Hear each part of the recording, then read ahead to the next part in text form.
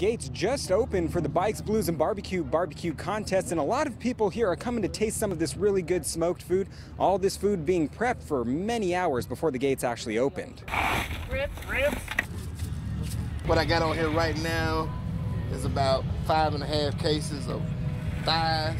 For those barbecue enthusiasts in Northwest Arkansas, we got a good night ahead of us. Fayetteville is the place to be Friday night. People's choices tonight, yeah.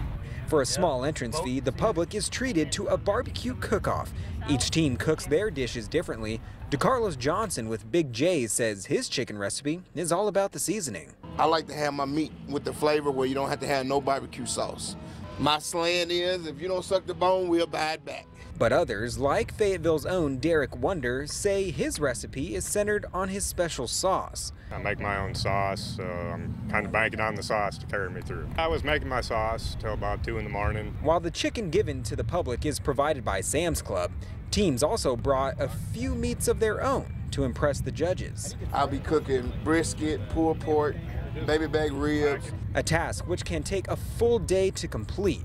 One team even cooked up a whole hog. The heat's on top and is doing an indirect cook from the bottom. While the money at hand for the best food is always a plus, those we spoke with say the competition is just a good excuse to do what they love. Smiles on their face, puts a smile on my face. Definitely makes it worth my time and my effort, and takes a lot of time to make some good barbecues. And you happen to be in Fayetteville right now, hurry up, make your way out here to the Washington County Fairgrounds. $6 will get you in with as much as you can eat. In Fayetteville, Dillon Thomas, 5 News.